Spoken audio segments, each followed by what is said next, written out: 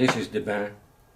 One of my rentals. It's extremely loud and it has a nice character, built in 1867, but it's loud.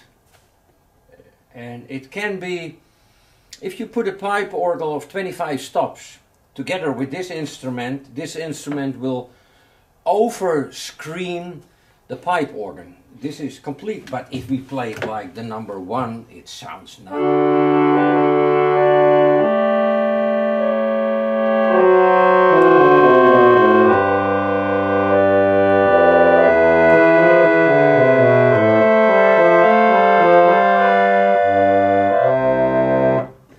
Number 8, it's a bit more nasal, but the nasal sound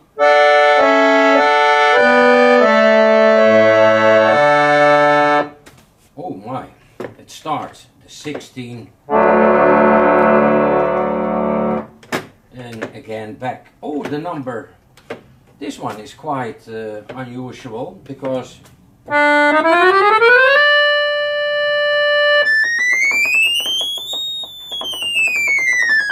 that is extremely loud for a 4-feet. Yeah. It's possible to make it a bit. Ooh, I give so much pressure. One pallet is too tight with a little. How do you call that? I forgot it.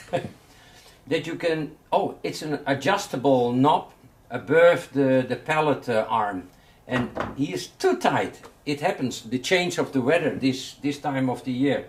Let me see. Yeah, you can hear it. That is a problem.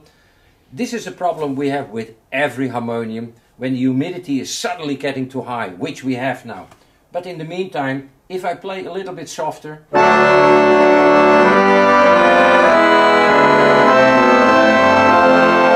nice. But this is the screamer. Oh my. So what I try to say is, quite a people love this instrument because it makes a lot of noise. But it isn't noise. It's music you can make with it. But it pumps easy, it goes easy. Restoration was probably 27 years ago and it still works. But you need to clean the pedals every time you get it back from a concert, and I forgot to clean the pedals for the video, so take it as it is.